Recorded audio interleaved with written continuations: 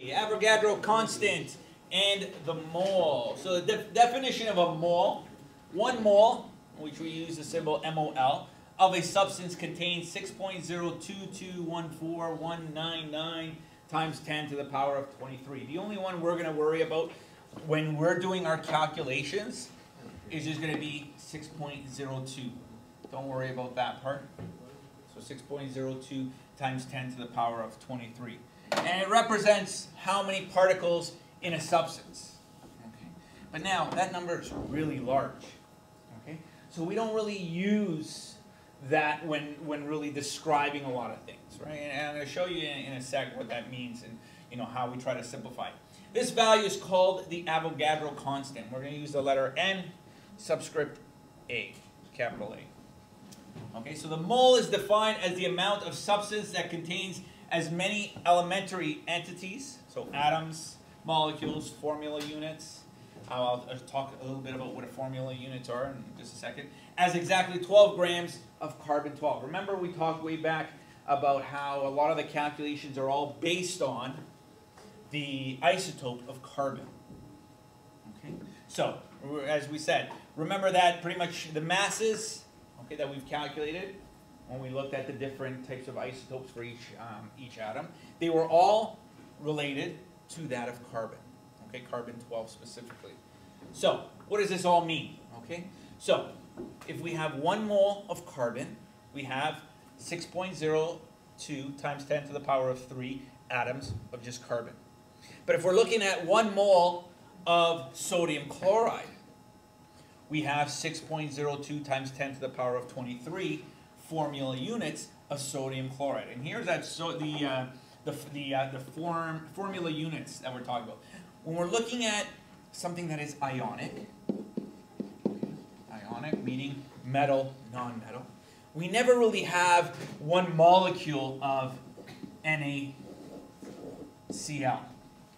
What we have is, because they both carry charges, we have pretty much a string of NaCl's. Okay. And then connected to this Na is Cl, NaCl, Na. Okay? And there's that connection between. So when we're talking about sodium chloride, we never really look at it as 1 molecule of sodium chloride. We look at it as formula units. Okay. Now, if we're looking at it in terms of a molecule, so 1 mole of hydrofluoric acid is equivalent to 6.02 times 10 to the power of 23 molecules of HF. So if we're talking about 1 mole of water, let's say, as another example. Okay. So 1 mole of water, okay, water being an actual compound, an actual molecule, we're looking at it having 6.0 times 2 times 10, to the power of 23 molecules. Okay? That big. 6.0 times 10 to the power of 23. Oh, if you're looking at let's say a whole piece of gold, let's say, a bar of gold. Within that, you're going to have so many. It all depends on how many, let's say, atoms of gold is, let's say, within that piece that you have. Right? So we look at it as something very, very small in order to be able to fit so many. Any type of item that you have that you're going to see, but a number like this is just really not feasible to talk about, right? We're not going to come around and go, well, I've got, 6.02 times 10 to the power of something, atoms within this bar of gold. Or in this glass of water, I've got 6.02 times 10 to the power of. So what we use is a smaller unit called a mole to kind of explain how many of these particles we actually have in our confined space.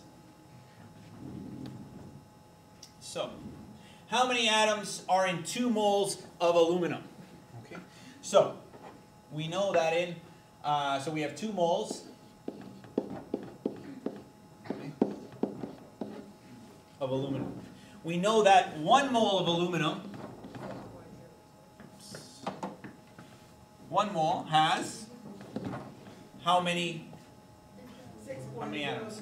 6.02 times 10. 23. Good. So we have 1 mole has this many, but we're talking about atoms, and we're looking at 1 atom, right? Which atom is it? Aluminum. So now, this we can rewrite it as, well, we have 6.02, atoms. So in other words, we can rewrite this as 6.02 times 10 to the power of 23 atoms per 1 mole. Or we can look at it as 1 mole, okay, has 6.02 times 10 to the power of 23 atoms. So we can look at it as one of these 2 ways. Now, if we start off with this, which one of these 2, and they're both the same, they're just inverted, which one of these 2 can I use that will allow me, well, I started off with 2 moles. I want to cancel out 2 moles. And remember when we were talking about conversions way back last year, we were talking about what can I multiply that will allow me, so where will moles be put, top or bottom, to cancel out? Bottom, right? So which one of these? First or second? First one, right? Because moles are here at the bottom. So in 1 mole, it's equivalent to 6.02 times 10 to the power of 23 atoms. So now moles cancel out. So mole. What am I left with? What units am I left with? Atoms, right?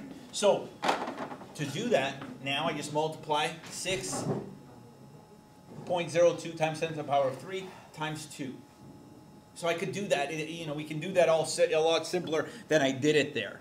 Okay? But the reason why I'm showing it to you this way is because this way, okay, if you understand the concept of canceling out units, okay, it'll help you figure out what step to go. Am I going to multiply? Am I going to divide? Right? This way, you don't have to worry about it. This way, you can just follow along as we're multiplying by a set of fractions, and then figuring out which order will our set of fractions be. So when we multiply 2 times 6.02 times 10 to the power of 23, what do we get? Is it okay if we got another exponent? Yeah, well, because we're multiplying this thing really twice by 2. Yeah, I got 1.204 times 10 power of 24, and so that represents what units though? Atoms.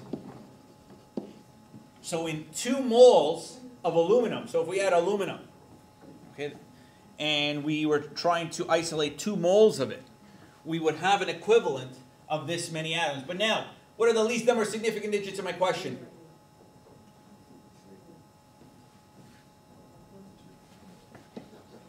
One significant digit. So, this is the one we need. So my answer is 1 times 10 to the power of 24 atoms.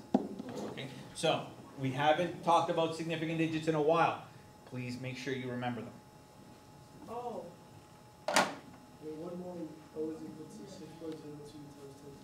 Exactly. Exactly. Why do you have to use the word mole? Because we don't want to use 6.02 times. No, why do you use the word mole? It's like, I think of the question and oh, because... Well, have you seen the worksheet that I posted? You'll see a mole in it. I'll tell you a little more about that later. Now, converting moles to number of particles.